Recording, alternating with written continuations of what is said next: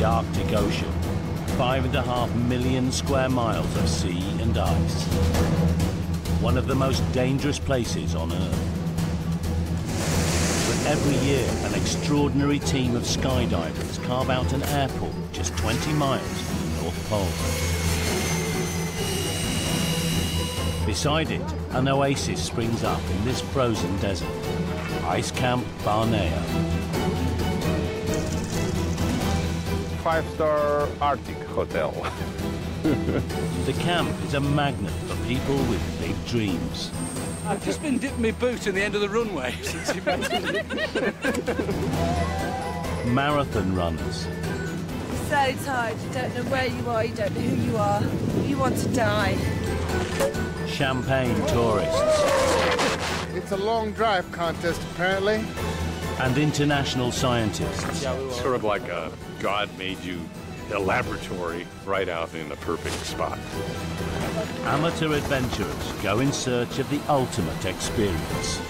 It's just like walking into a different world that you never would have dreamed or prepared for. We could be going to absolute carnage.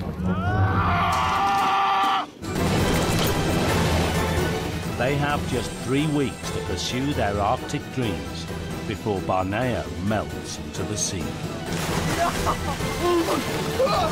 This is one season of the world's most extreme outpost. Yeah. Welcome to the Arctic Ocean! Woohoo!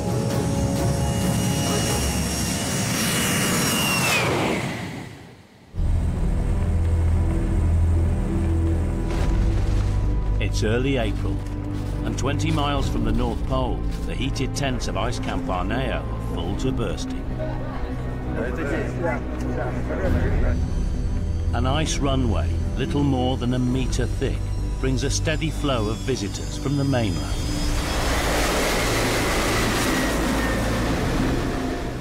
How far from North Pole? The man in charge is Misha Malakov, a polar veteran. His expeditions in the Arctic earned him the title Hero of the Russian Federation. Yeah, I like Arctic just because it's always changing. All the time says to you, be careful, you should work hard, then you will be safe. But at the same time, it creates such great feeling. You are a man, you are alive, and it keeps your body alive all the time. One of the highlights of the season is the North Pole Marathon. The coldest race on Earth is the brainchild of 46-year-old Richard Donovan, an extreme runner from Galway in Ireland. God, this place is lovely, you know, and it's perfect for a running race. It almost feels a little bit like home to me now, it being the 10th year coming up here. Richard entered the record books as the first person to complete marathons at both the North and South Poles. It actually came about when I ran the South Pole Marathon myself in 2002, and it seemed obvious to me that I had to go to the North Pole and run one up there. And I did, and then I realised I should turn this into a race, and that other people might like it as well. Although there's no shortage of space in the Arctic, the athletes have to stick close to camp. There's a real danger of death if cracks suddenly open in the ice. Richard must choose the race route with caution. And I think I'm going to target a 4.2 kilometre loop today, and they will have to do that 10 times. One of the other issues, of course, is there's the remote possibility of a polar bear, and that's another reason not to head off into the distance for too long. The course will soon be ready, but the runners are a long way from the start line. 600 miles south of Barneo is the Norwegian island of Spitsbergen. Its largest town, Longyearbyen, serves as a staging post to Barneo and the ice. Marathon runners from around the world have flown here for the big event.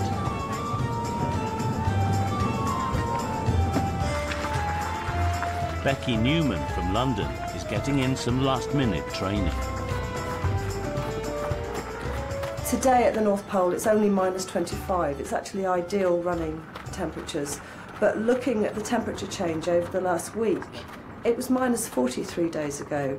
You know, we're going to a crazy place. Running on ice is a new experience for Becky. It's so hard. I mean, I've just run a mile, if that, and I'm completely shattered. This is like nothing else. I really hope I can do it.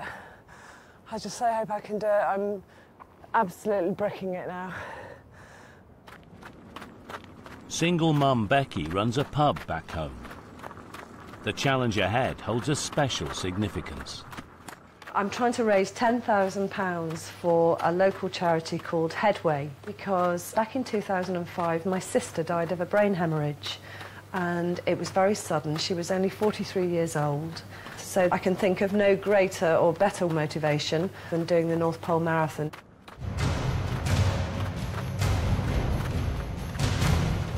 The Arctic offers many challenges. Some are physical, others mental. Mark Wood, a full-time explorer from Coventry, is attempting to travel to the pole alone. I quite enjoy guiding teams, but it is quite nice being responsible for yourself, and sometimes it's good to see who you are really. You know, you don't get many chances in life to find out who you are really. Rather than sleep in a hotel, Mark pitches his tent away from the crowds on the edge of town. Just a few weeks ago, he was standing at the other end of the planet. And it was the unknown. When I arrived in Antarctica, I was really scared. Didn't know what was going to happen, whether I could cope. You know, it's freezing cold, you know, all the usual suspects are there, the ice, the snow, the cold, the loneliness, and it's how you make the best of that is what I enjoy. And I spent 50 days in here.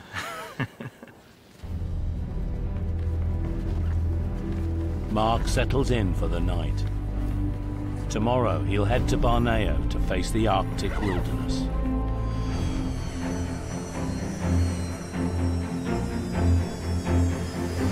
Barneo's first flight of the day touches down safely. On board are a group of athletes come to test themselves in the coldest race on Earth, the North Pole Marathon. Amazing. I can't believe I'm here. Just trying to take it all in. The race attracts an international crowd, each paying £10,000 to challenge themselves in the sub-zero temperatures. And to run a marathon on the top of the world? How amazing is that? Rhoda is an ER doctor from New Orleans. She's aiming to become the first African-American woman to complete a marathon at both poles. I'm so excited about it, you know? This is a childhood dream of mine to come to the North Pole. Charity manager Demelza has been training at home in Australia. Running in the heat, in my singlet and shorts, and my massive big woolen socks for months, and now suddenly, and being ridiculously hot and sweaty, and now I'm not hot and sweaty at all. I love it though, I love pushing myself, I love trying new things, but this is extreme, huh? Oh, look at that husky! After a 2-hour flight from the mainland, the athletes are in need of a quick comfort break. You for the loo at the North Pole! Brilliant! But Becky is in for a nasty surprise. She has a choice between two portable loos, an ice urinal or an oil drum chamber pot. Oh, come on, it's pretty stinky. I thought it would stink in the North Pole for some reason. Think of Glastonbury on day 3. You get in the North Pole toilet, okay? And it's cold. I took a glove off and held onto the lock, locked it, and I just stuck to the lock. Springtime at the pole means 24 hours of daylight. The sun never rises or sets, moving in a straight line across the horizon each day. It's 10 p.m, but there's no time for the runners to acclimatise. The race is about to start. Marathon organiser Richard wants to take advantage of the good weather. I guess it's strange thinking I'm not going to sleep, but I think the adrenaline's going. So yeah, I think I just want to go for it. And I think everybody has all this nervous energy and we want to get it out. Everybody's ready to rock and roll here. Okay, if you go back to the line. Behind the line there, please. 41 competitors from 18 countries line up for the most extreme race on Earth. Good luck, team. Good luck, Ted. Hey, good luck. Good luck. Have a great one, okay? Okay, is everybody ready? Yes. Okay, 3, 2, 1, go.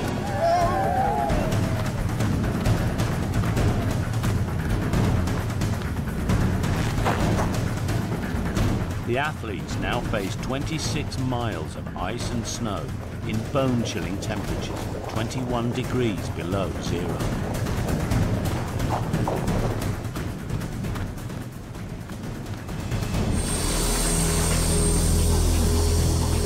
With the marathon underway, Barneo's airport welcomes yet more adventurers.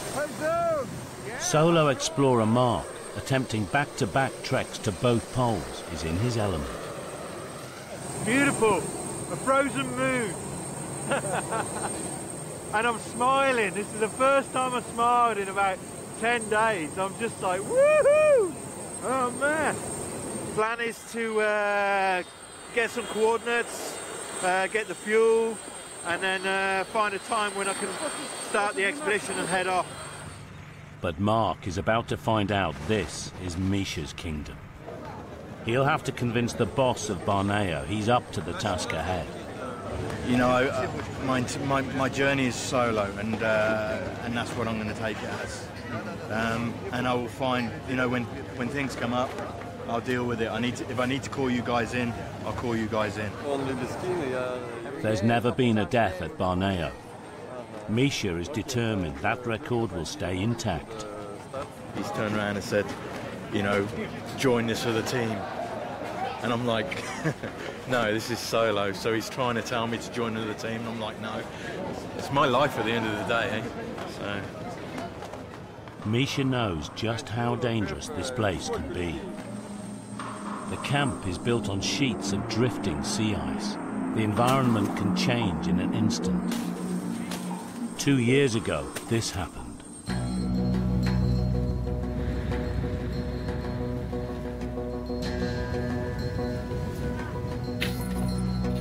It was like Venice here. Really, I'm not kidding. The runway was cracks along the runway, and it cracks all around the camp, so different tents were drifting away in different pieces of ice. And the big tent, one of mess room, the water was just straight under the door. One guy's opening the door, water closing the door. The Arctic Ocean is 2.5 miles deep here. Cracks are caused by wind and sea currents, which push and pull the ice. We're all superstitious here. So the Russian polar guys thinking if you need to keep your piece of ice solid, don't shave your beard. That's why I'm not shaving my beard for months.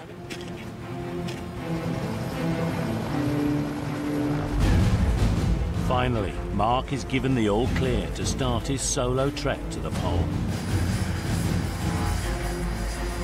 He'll be doing what's known as the last degree.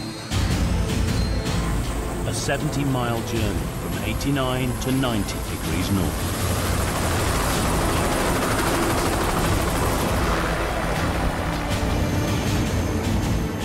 Once the helicopter has dropped him on the ice, Mark's only link to the outside world will be a satellite phone. He'll be completely alone, with nothing but 500 miles of ice in every direction.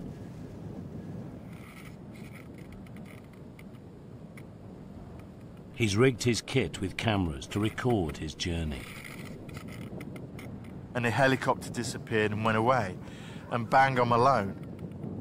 And it doesn't matter how long or short the journey is, it's that experience of being alone. You know, it's you against the environment at that point.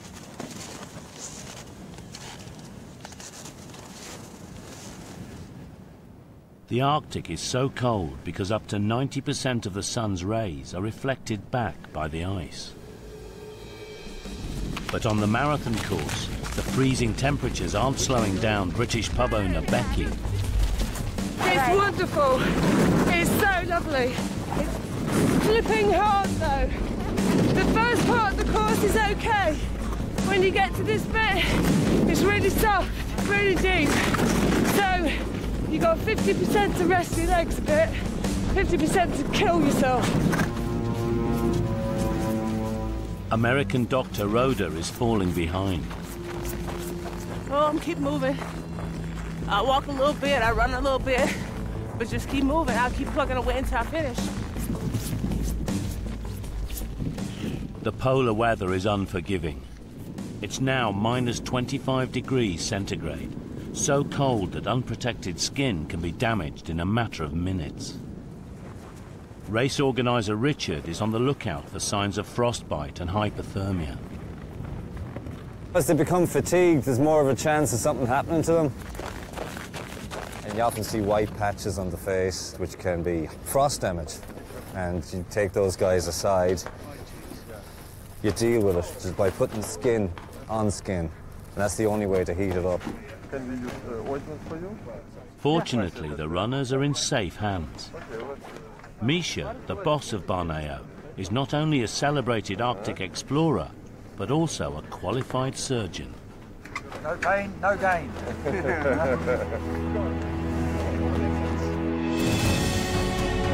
Barneo is not just for thrill seekers, it's also a unique research base. The morning flight sees the return of some old friends, world-leading experts in polar science. Today we received our incredible Antonov 74 plane in really good weather, and the plane brought the American scientists. Every year they bring in lots of heavy equipment and they will study here. We see each other every year, so it's a lot of fun to rendezvous with your old friends again. Chief Scientist Jamie Morrison leads a group of 15 US researchers and engineers. They've been coming to Barneo for the last 10 years. Sort of like a God made you a laboratory right out in the perfect spot. The team are here to conduct experiments to see if the polar ice cap is shrinking. Some scientists believe that a reduction of Arctic ice could cause massive climate change. We know that the region's changing, and so we want to connect the dots between chemistry and snow and sea ice. We want to understand that field so that we can determine how things will change in the future. The scientists have come armed with some heavy-duty instruments to gather their data. This is a buoy that will be measuring a lot of atmospheric chemistry. The team will bury a total of 18 devices in the ice sheet, which floats on top of the ocean. These buoys are part of a bigger network. We're trying to gain a foothold in making measurements across the broad Arctic.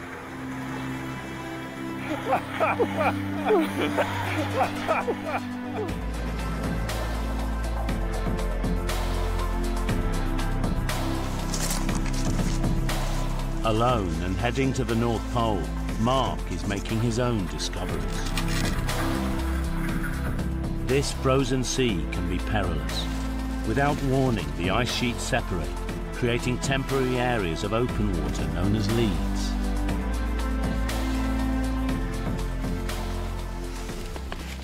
So standing in this hard open lead here, it's quite hard here, and then you can see it gets softer and softer, and then there's actually water down there.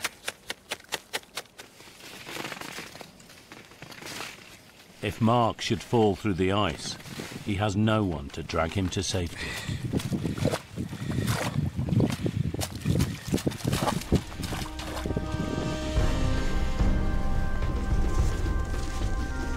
You know, Antarctica is very flat and open and kind of boring in a way. This place is very different. It's a fairground. It's incredible. At night you can hear the scenery being changed. You can hear the ice cracking and breaking, the ocean moving below you and forming these ridges that you see the next day. Beautiful, sculptured, pure blocks of ice. And some of them are the size of cars. But Mark's perfect solitude is about to be shattered.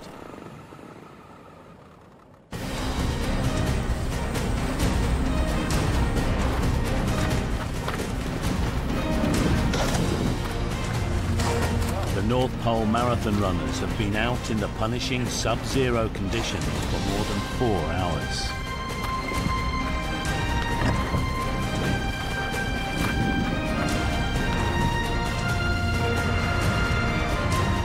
Single mum Becky still has 3 laps of the 2.5-mile circuit to go. I'm just doing the final push. I am knackered, it's so hard. It's tradition for one Barneo team member to enter the race. Defending the camp's honour this year is Yuri. Decided to run just last minute before start. Very brave guy. Like Mike Tyson. Skydiver. All the runners will make regular stops in the heated food tent. Oh, good tea. Thank you. The breaks are essential to survive the punishing conditions. I've worked out in the Sahara Desert and various other places, but I don't think that anyone actually beats the North Pole just for the savagery and the whiteness of the environment. Charity manager Demelza is running with her long-term boyfriend James. My body's beginning to go. What are you doing? Why are you doing it? Because not very many people can. And I'm going to. And it's beautiful. It's the most incredible experience. The sound on the ice as you're running, the midnight sun coming through the clouds, the way that the sun hits the ice particles in the air as you're running along. It's unbelievable. We always train together, we always run together. Shared experience just makes it all that more special.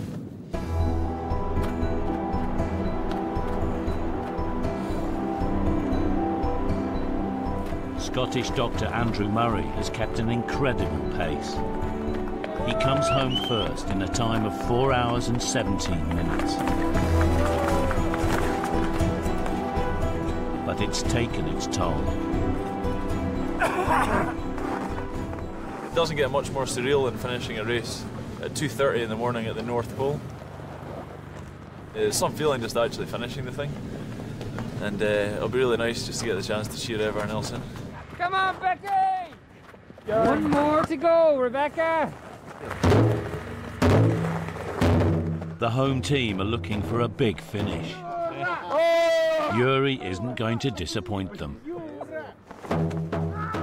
Our skydiver, Dr. Black, going to finish the race. Yuri is one of the skydivers who built the runway. Clearly, he's not afraid of the cold. It is my first marathon. Australian Demelza takes the crown as the fastest woman with a time of 6 hours and 6 minutes. Oh my God. And boyfriend James has an unexpected prize for him. Oh, yes, will you marry me? Look at the ring and everything. Will you marry me? Yes, would be good. Oh my God. Are you believe it? She did say yes. Yay! He nailed it. He nailed it.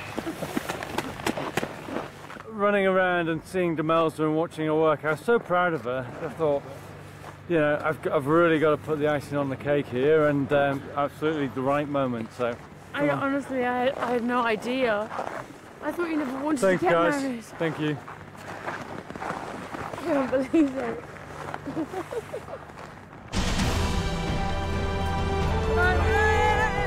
A few minutes later, an exhausted Becky collapses over the line. Oh my word. Becky? Yeah, hi. Second lady home. Did I get second? Again. Woo!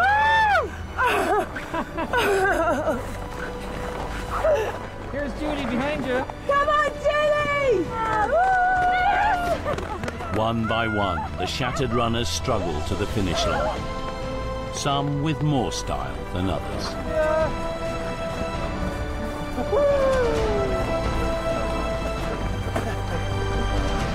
Well done, Jay.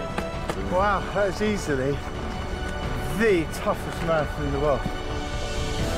It's been an experience they will never forget. That last 2 laps weren't good though, because you're so tired, you don't know where you are, you don't know who you are, you don't know, you want to die. What time is it? 4:30 in the morning. There are no injuries and no serious frostbites. Very well prepared people. Very good. But Dr. Roeder is still out on the course. Yay! North Pole! Yay! Oh, I feel like I can keep going indefinitely. I got my little shuffle going on, and I'm gonna shuffle right to the finish line. It's more than 7 hours into the marathon, and Roeder still has another 10 miles to go.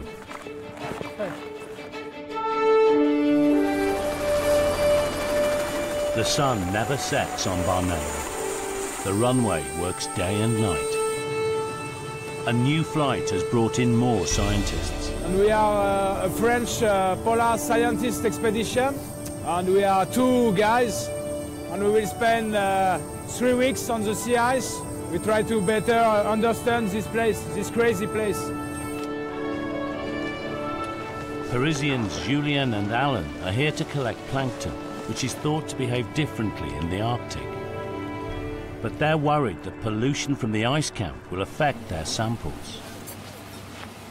So the plan is now just to leave east from here, so to be outside of the main pollution of Barneo. From the camp, from the generator, from the helicopter. So just to stay in a polluted area, it's no point to come here, so that's why we need to leave. But their plans are about to hit a snag.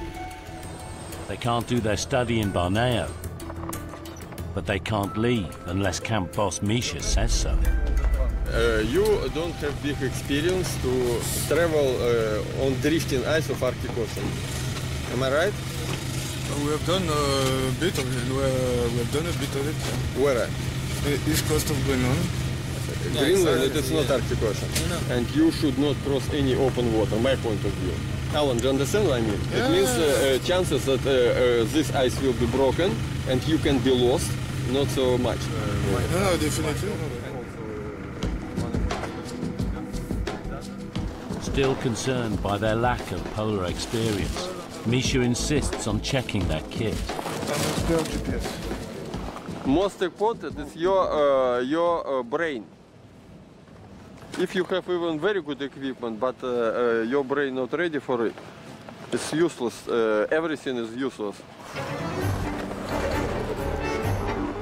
Finally, Misha agrees to allow the French team onto the ice. But there's a condition. They must stay close to the camp so he can keep an eye on them. Arctic Ocean is basically a flat area. You need to ski as straight as possible. Too many pressure ridges and obstacles. You can see a trail from the skiers and you cannot say, is it experienced person or not experienced person? Usually experienced person goes straight, even through pressure ridges.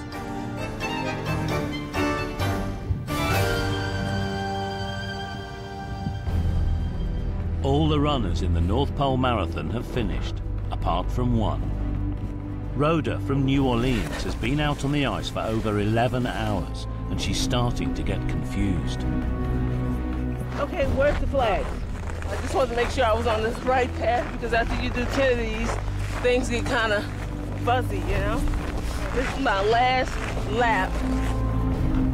Her perseverance has won her an admirer, Barneo's doctor, Stanislav. She's beautiful. After 11 hours and 52 minutes, Rhoda makes it to the finish. I can't tell you how happy I am right now. No matter how hard it is, I stick with it. And whatever I start, I finish, no matter what. We got a special present from Barneo team. That one.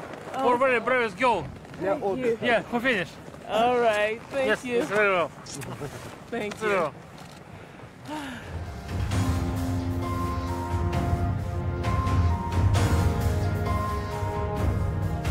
Mark Wood is alone in the midst of 5.5 million square miles of ice. At the end of his first day, he's 11 miles closer to the North Pole. And now I've fixed my tent out in the open, but it's nice being back out again. The area is beautiful. Take a look around there.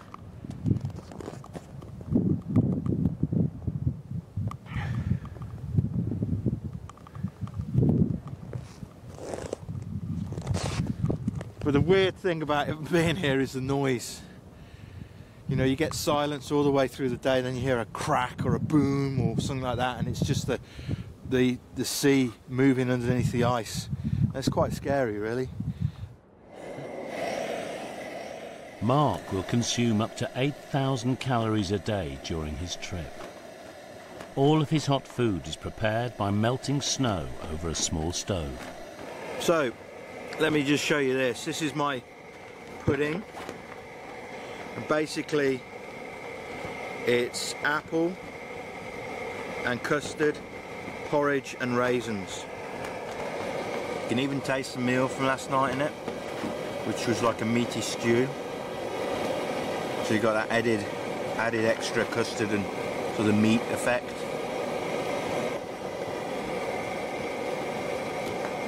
It's good.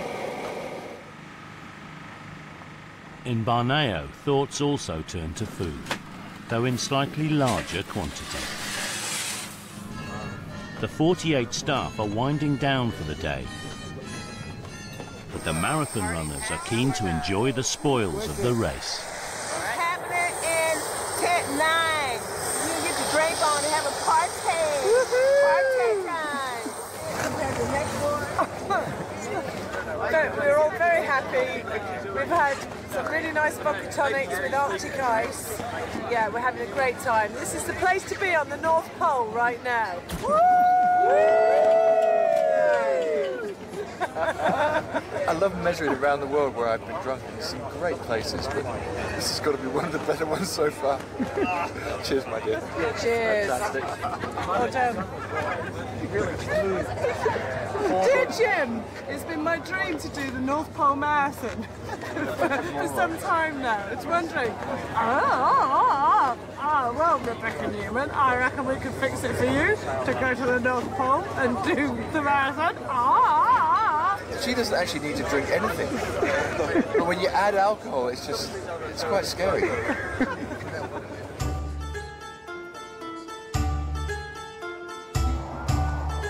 The camp of French science team Alan and Julien is as far from Barneo as Misha will allow. They're here to collect plankton samples. To reach these microscopic beasts, they must cut a hole in the ice. But it refreezes after just a few hours. The sea ice becomes like this in even less than 12 hours actually. That's why we cut it twice a day.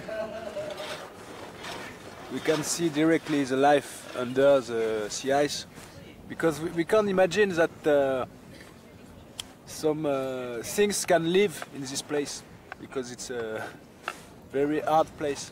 When you wake up every morning, you are in a warm sleeping bag. In the tent, the temperature is minus 20. It's really not a comfortable place. Even though they're just a few miles from Barneo, they must still take precautions. So, this is our bedroom, our tent. So we protect it against polar bear with this trip wire. It will hit this wire. And then the trigger here will go out, and this flare will go up and explode. So maybe we'll afraid the polar bear, but otherwise at least it will wake up us, and we'll be aware that there is a polar bear around. So. This place is one of the most dangerous places in the world. Everything can happen. Polar bears, the sea ice can be broken. You can die very fast.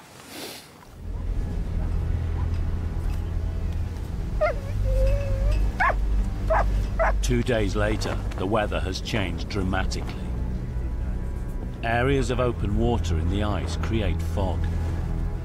Even the rescue choppers are grounded, leaving anyone out on the ice completely cut off. Solo explorer Mark is still over 30 miles from the pole, in an environment that grows more hostile by the minute. This is tough work, man.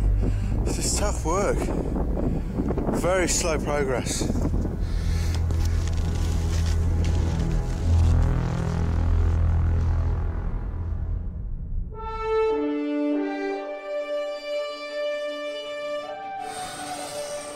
At Ice Camp Barneo, the American scientists are ready to deploy their giant buoy.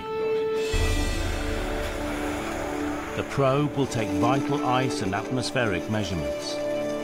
It weighs the best part of a ton, so the team will need the help of the Russians. Next step will be the helicopter picking this buoy up and basically inserting it in that hole. The camp is running flat out and the helicopters are in big demand. To make sure his team gets one, Andy resorts to a little light-hearted bribery. The management came in our tent the other day and needed something, but there was a can of nuts on the... And he just, before he said anything, helped himself. So I said, okay, you took your nuts, now we want something in return. And after that, the nuts have become a joke, you know, so no. Having discovered the real currency of Barneo, Andy heads off to see Operations Director Misha. Just a moment, your weather, I see. And this is not a gift, it's a bribe. Not for camera! Bad man! Listen, I am not accepted for camera, I am not accepting it. No, because it's a bribe. It's a gift, it's a gift now. As gift, thank you very much. But sorry, I need to answer to another. Absolutely. Once you get far enough north, you help each other. Money doesn't mean anything. You need to help each other out. And that's the beauty of the Arctic, I think. With access to the helicopter sorted, the buoy is ferried to the deployment site. The helicopter crew, normally based in Siberia, must now show their unique skill. Да, конечно, поэтому сюда и попадают те, кто имел опыт в таких условиях. У нас тут 3 инструктора из наших 4 летчиков. The pilot can't see beneath them. He must hold the helicopter perfectly steady. The buoy, which costs £100,000, must be placed into a hole just 50 centimetres wide.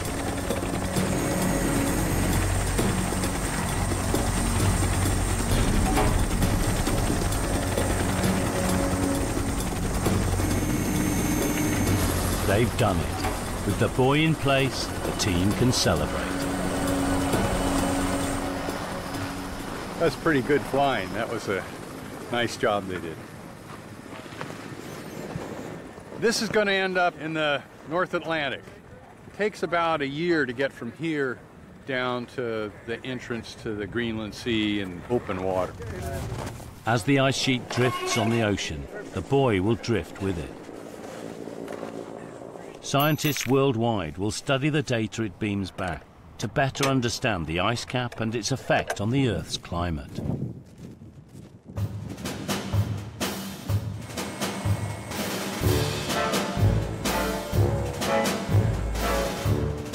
Over at the skydivers' tent, the marathon runners are discovering the polar cure for a hangover. Ready?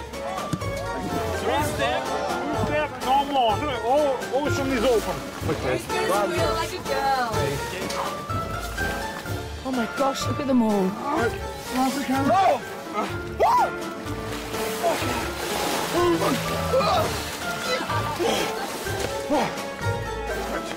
That is bloody freezing. There's icicles on my nipples. It's not my nipples, I'm worried. Where I'm from, they say those men have balls.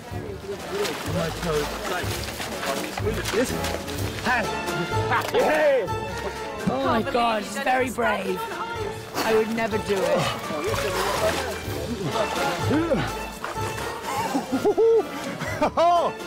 It's just numb. My body is completely numb. I don't think I'll be doing it again.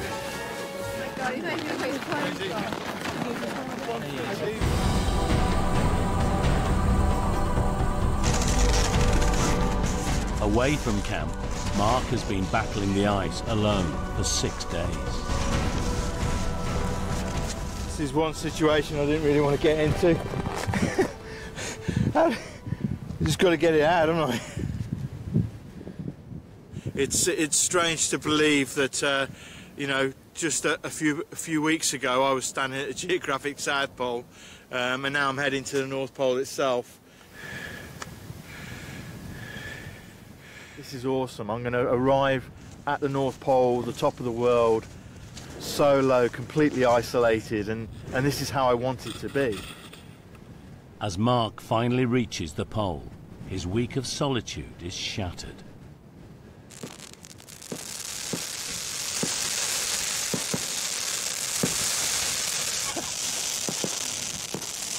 Fireworks at the North Pole, man. I don't know what's going on there. I'll go and have a look, but you'd think you'd be alone, eh? Oh, well. Mark will have to share the pole with a wedding party. But there's a silver lining to this unwelcome intrusion. The groom, Børge Ausland, is one of Norway's most highly celebrated explorers and a hero to Mark.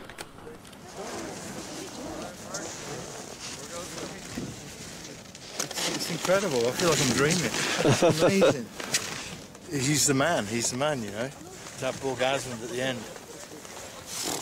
It's emotional. You were invited, you just came in. Yeah, I'm sorry I'm late. I should have dressed better as well. I should have worn a tie and that, you know.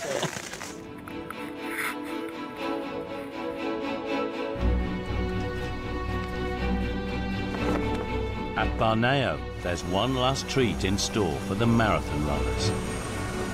Really, really excited. We've only got about 10 or 15 minutes to go, and now we're on a helicopter heading to the North Pole. It's just ridiculous.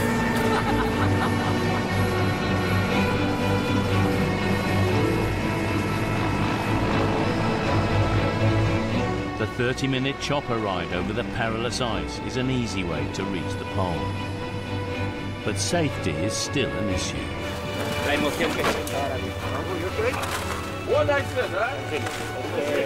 like the chopper ride a lot. It's my favourite part of the trip, I have to say. And when everybody gets here, you know, you've kind of delivered what you were supposed to do.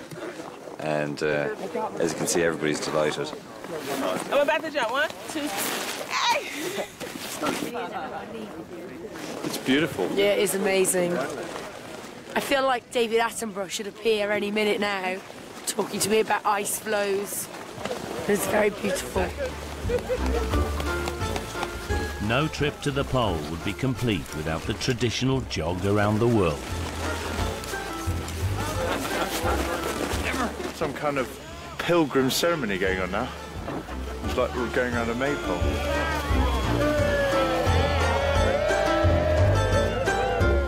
When you can see happy faces of people, you are getting happy also. So actually a good job to make people happier, just to give them something very emotional and very good memory.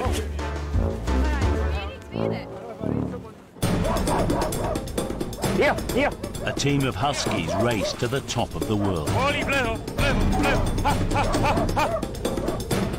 A 17-year-old schoolboy juggles adventure and revision.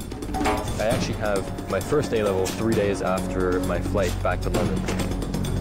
And tension flares for Barneo's boss. You are happy I don't arrive at the pole. Why? I didn't want to say something there.